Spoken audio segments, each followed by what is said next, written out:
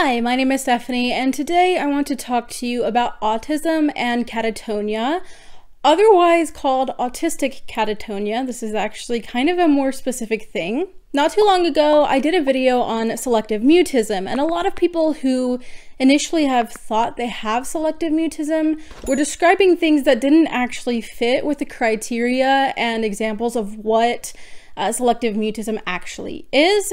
And so I had looked into some stuff briefly, and it sounded like catatonia might actually be more representative of what people were describing, but I wanted to look into it more. I've come across some things that I find very important, and I believe that you'll be interested in as well. And if you didn't notice, yes, my setup is a bit different than normal. I'm actually holding my mic as well. A lot of different things have happened. You guys are sitting on a whole interesting setup. Basically, my house is still being renovated, messed with, whatever, and a lot of my stuff is in a storage thing, and yeah, it's just not fun. So I apologize if there's a bit of an echo in here.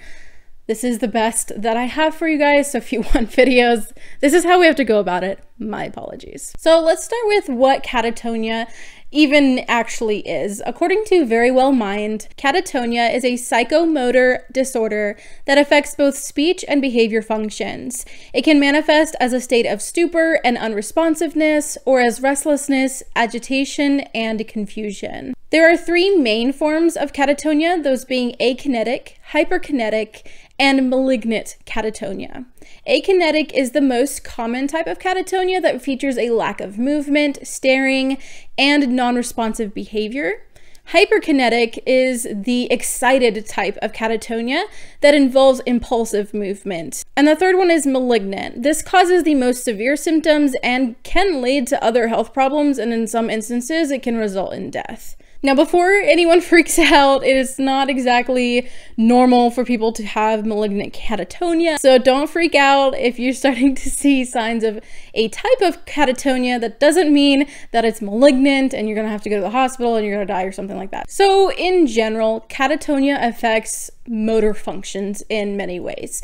And this is very relevant to what we had been talking about, because speech is one of those functions that catatonia can affect.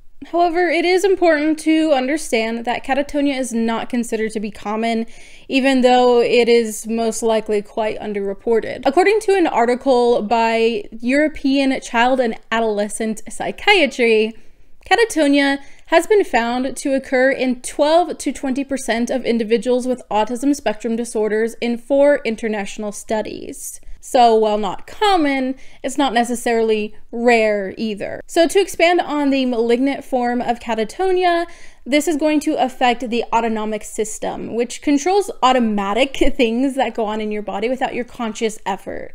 Things like your breathing and your heart rate and stuff like that.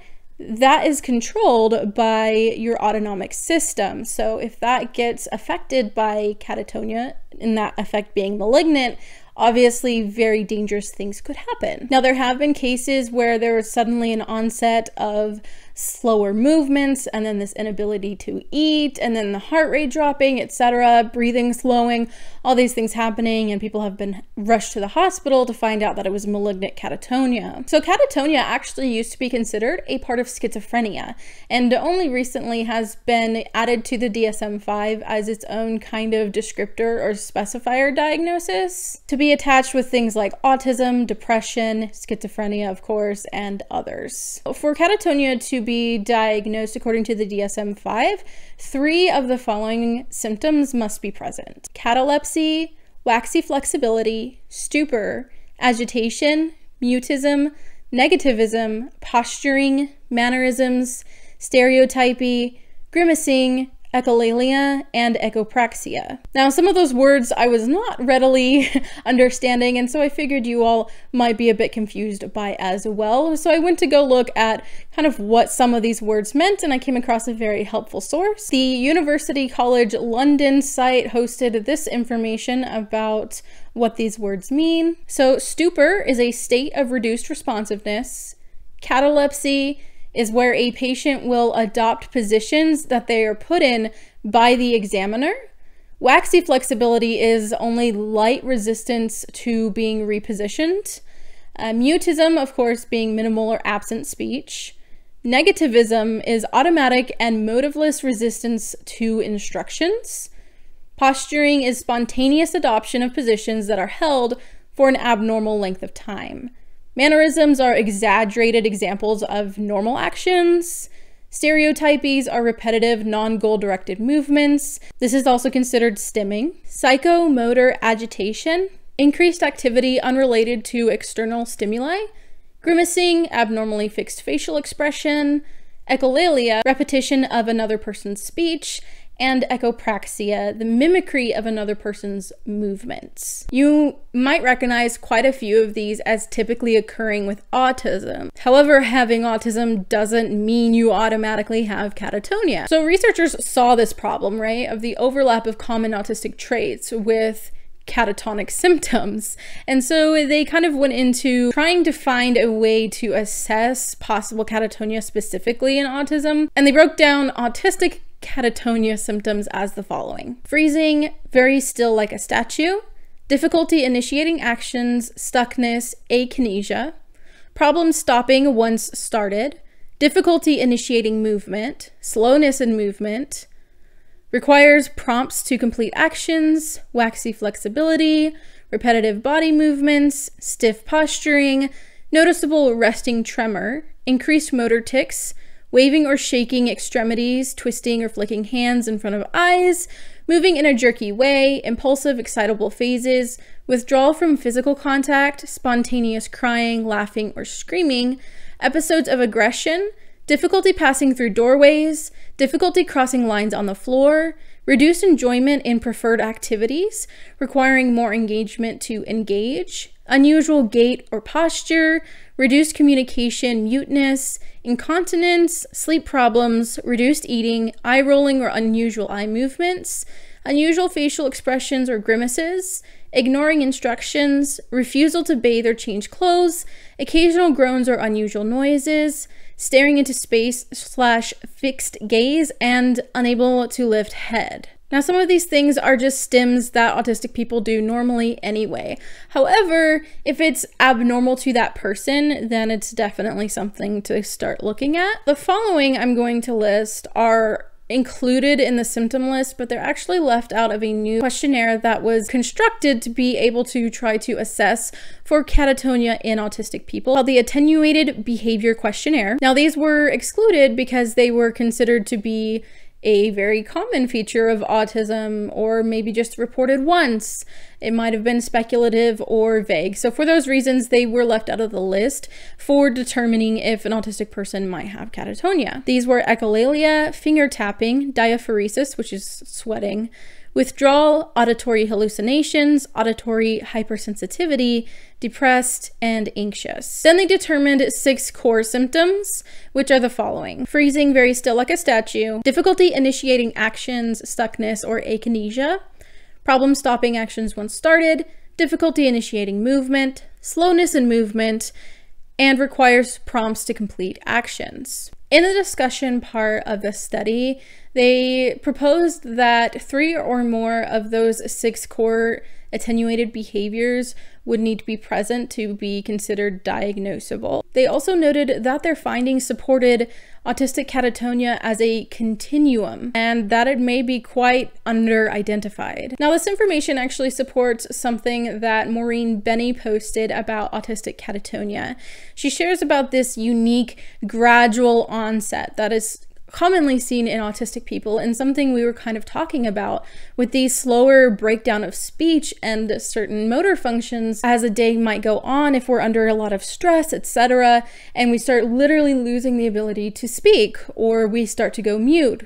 Thus why so many people were talking about it maybe being selective mutism. He says that this is quite different compared to the more well-known full-blown stupor state that clinicians are familiar with, and obviously that it's easier to spot. Included with that are episodic difficulties or intermittent shutdowns, which of course are even more elusive to be able to diagnose or even know what they are. Now, below in the references, I'm going to include an article hosted on Neuroclastic written by the user Consent Squad, where they talk about their personal experience with chronic catatonia as an autistic person. I think it's quite interesting to be able to see what that might look like in day-to-day things for some people, and it can give you a lot of insight of also what might help if you're seeing the same things that this person is describing. I think many of their insights are clearly backed by the research and information that we have gone over already. And some of it is, of course, anecdotal because they're sharing their own personal experiences, and I can't speak personally to being able to check every single one to see if that's, backed by a study or something. But of course, the ability to share our own personal experiences is extremely powerful, especially when these are things people are just now starting to understand, but we have been living with. Of course, as it seems to always be with the autism world, some people try to use behaviorism to get autistic people to comply their way out of catatonia. And this is a gross misunderstanding of how catatonia even works. And even though it clearly is not an answer to catatonia, people still try to use things like ABA to force them out of these catatonic behaviors. This actually led to quite an interesting paper that someone went over regarding autistic catatonia and the inclusion of self-injurious behaviors, or SIBs. This is by far one of the biggest concerns for many people who advocate for things like restraint, seclusion, and ABA. They are worried that these people who aren't really as readily treatable when it comes to self-injurious behaviors, they're worried that they're going to hurt themselves. There are people who have had serious aggressive self-injurious behavior that have landed them in the hospital multiple times, and this study even goes over many of those. So many people say, well, we have to have ABA, or we have to have restraint, or we have to have these things for people like this. And I think that this paper is extremely important to that particular issue, because it basically says you might be wrong, because you might actually be looking at catatonia in autistic people. Now, many of the patients that were looked at for this particular paper had been through countless therapies, many including behaviorist approaches. They specifically mention functional behavior assessments, which, while not completely unique to ABA, are very commonly used in ABA. So if you're hearing about an FBA, or a functional behavior assessment, typically we're talking about the realm of behaviorism and ABA therapy. While the scope of the paper doesn't go into everyone's particular therapies beforehand, or like how in-depth they were, the paper does note the following. A commonality amongst all patients was a global lack of response, despite months to years of such evaluations and therapies. So months to years of trying to use behaviorism and other therapies to get these autistic people to stop injuring themselves or stop doing these catatonic type behaviors that we see in autistic people, they aren't working. This is not effective. This is something we went over a little bit in the major ABA video that I did, how ABA is not capable of handling SIBs and is not appropriate, yet is one of the main arguments that people use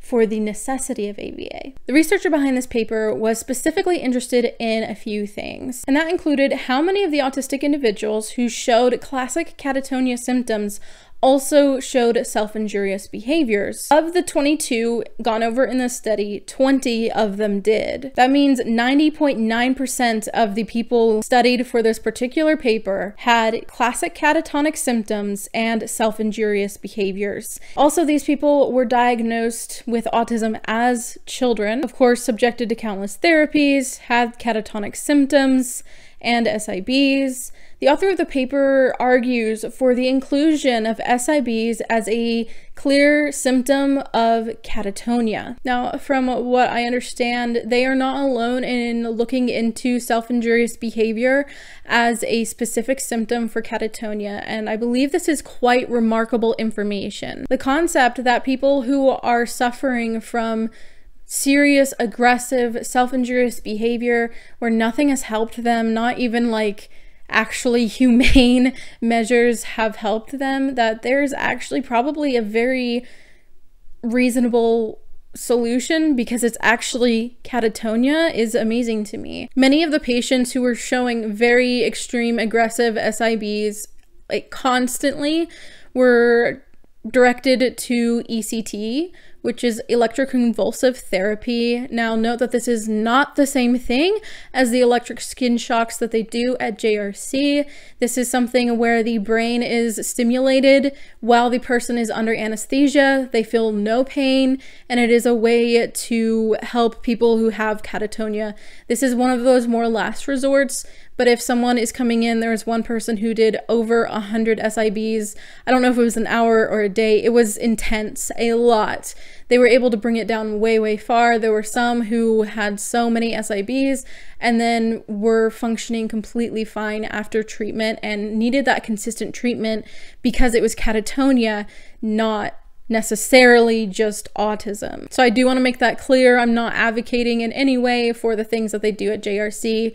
That is a painful shock intended to punish behavior. ECT is something that is a medical treatment done under anesthesia. The person does not feel any pain, and it is to help them in extreme cases where nothing else has helped, and is often one of the ways to treat catatonia that has gotten out of hand or might be malignant. Now, all of this information does make me wonder if what we call shutdowns are actually catatonic episodes, especially because some people in shutdown go so far as not moving for hours, and I would say that is a very classic symptom of catatonia. And I also do wonder if catatonia plays a role in autistic burnout. Of course, autistic burnout does have symptoms that are a little bit outside of the scope of what autistic catatonia is, but they both might see that skill regression and the loss of speech and loss of certain abilities, and perhaps that specific part might actually be autistic catatonia or catatonic episodes. Something to note as well is that those who were showing more catatonic or more severe catatonic symptoms often also had depression. So me personally, I have experienced many of the catatonic symptoms here. They were really scary, and I didn't know what was going on. And I do believe it was mostly triggered by depression. I have experienced chronic depression my entire life, thus the word chronic, and I began to get into a place where I was way in over my head, and so my coping skills as an autistic person were just completely crumbling, and then I had this depression on top of it, and I believe that kind of triggered catatonia for me. Thankfully, I have not experienced this kind of catatonic episodes and times, maybe symptoms that I did when I was depressed, since I have been seeking treatment and receiving treatment. I would commonly have issues where I thought maybe it would be falling under things like initiation. So you might have noticed that some of the things they mentioned were like not being able to start certain things or not being able to stop certain things. And you might think, oh, that's inhibition and initiation, executive function skills. And maybe catatonia is actually messing with those skills. But to the extent where I would be at the top of the stairs and I would start crying because I couldn't go down the stairs. There was no reason why I couldn't go down the stairs. It wasn't because I was scared of the stairs. There was no reason. I just couldn't go down the stairs. And it would really upset me. I would spin in circles and try, Stephanie, you need to go down the stairs. I need you to go down the stairs. Stephanie, I need you to go down the stairs. And at the bottom of those stairs were doors, and I needed to go past them to leave to my car. And again, Stephanie, I need you to just leave. Just push the door open. You didn't even have to twist it. Just push it open. It's one of those with a push bar. Just push it open. Just push open the door. You can do this. Like, I need you to leave. And I would have so much trouble with this. And it was scary. On top of all of those types of thoughts that come along with depression and things like that, I was experiencing just this inability to do certain things. And I thought that was interesting that they were talking about being able to like cross lines or doorways, because that was kind of what I was experiencing too. Like I couldn't get out the door, and I didn't know why. And it would take a lot. Sometimes I could talk myself through it, but it took a while. I might be spinning for a while. Then it would get to, finally I'm near my car, and I don't want to get in my car, and Maybe this was partially because I didn't like my life situation at the time, I don't know. I would find myself having this really hard time with the process of just getting into my car and leaving.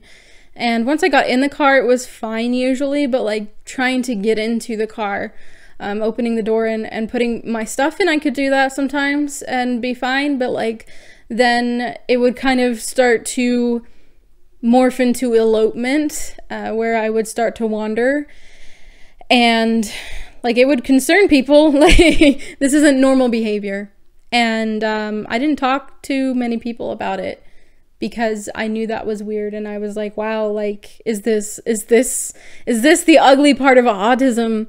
And maybe, you know, maybe it was partially that, but I believe that it was catatonia exacerbating that for me. Learning about this has really been eye-opening for me. So a lot of people are probably experiencing that slow loss of physical skills, speech ability, etc. as a type of autistic catatonia. Anyway, I set out to look into the possibility that catatonia might be what is happening for autistic people who mislabel it as selective mutism, and came out finding that it's possible that there are better solutions for some people who experience severe SIBs and autism. And yeah, so it's been interesting. I hope that you've enjoyed this journey with me. I hope that this was informative and helpful for you. Of course, go ahead and feel free to check out the references, check out things like that.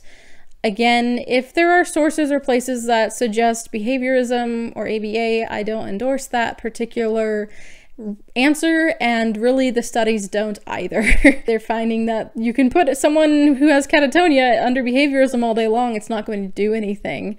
So that's really not an answer. But either way, I hope you found this informative and interesting, and hopefully it has been helpful to you. If it has been, or if you like this video in any way, go ahead and hit that like button and let me know your thoughts in the comments below. Have you experienced this? Were you aware of this?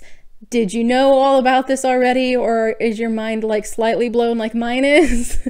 Just let me know all of that in the comment section. If you're interested in autism related content from me, I try to upload to this channel every Thursday at 4 p.m. Central Standard Time.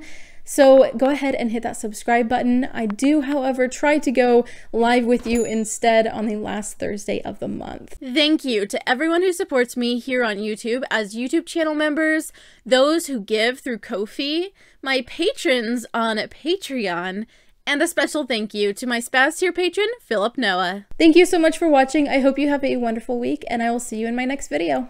Bye!